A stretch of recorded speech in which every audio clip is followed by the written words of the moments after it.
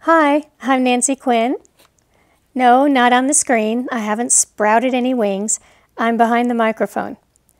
I want to introduce you to another neighbor of ours, the Downy woodpecker. It's the smallest woodpecker in North America, and in winter, they often join the roving flocks of chickadees and nuthatches and other birds in the woods. You'll see them in the next few minutes in the video. Now this little gal visits us nearly every day. Notice that I know she's female because she doesn't have the red patch on the back of her head. Only the males have that characteristic. Males and females have separate areas, and in the fall and late winter they begin to seek their mates.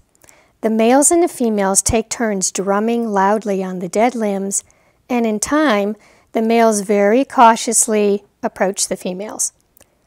They nest in the cavities of trees, and they choose entrances with care because they prefer to have ones that are surrounded by some type of fungus or growth to help camouflage the entrance to their home.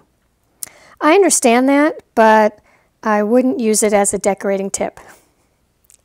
Well, enjoy this video, and I hope that you share in our life in the mountains here in western Montana through my books, art, and videos, just like this one. So join our YouTube family and subscribe to the channel. Thanks so much. I hope you enjoy these next few minutes.